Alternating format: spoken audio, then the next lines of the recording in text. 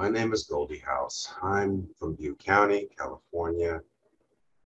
When I first heard that the vaccine was coming out, I was wondering when I was going to get mine and when I was going to be able to get in line, because I did not want to be at home no more and I wanted the anxiety to stop. What made me get ready for the vaccine was just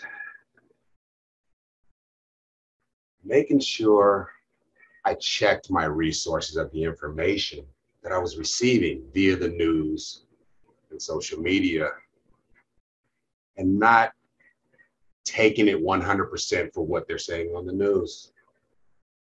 I did some research for the doctors and physicians and each one of the vaccines. And then when I finally got my first vaccine, I was, I guess, internally elated, because after I didn't have no arm pains. I didn't feel no tiredness. I went home and I was thinking more about when can I get my next shot, because I wanted to be back in public. I wanted to be around people. Didn't want to work at home no more. When I got my second vaccine,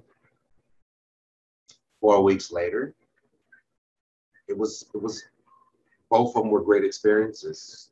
It went in a door, waited a few minutes, got shot, sat down 15 minutes, met some people who were also in the same timid frame of mind, but also happy after they'd gotten the shot.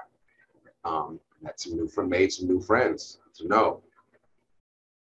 Since getting the shot, I'm happier, I can definitely say, feeling secure on my end, that I can be around other people and still wear a mask. And I can be safe around other people and feel safe, at least on my behalf. Supporting, I wish that people would just research, ask questions, talk to specialty centers that you have in your areas, in your community, and in your city. Some people may have information that can help you make decisions to get this COVID vaccine. We need people to stay safe and healthy. We want to stay open in California. Thank you, everyone.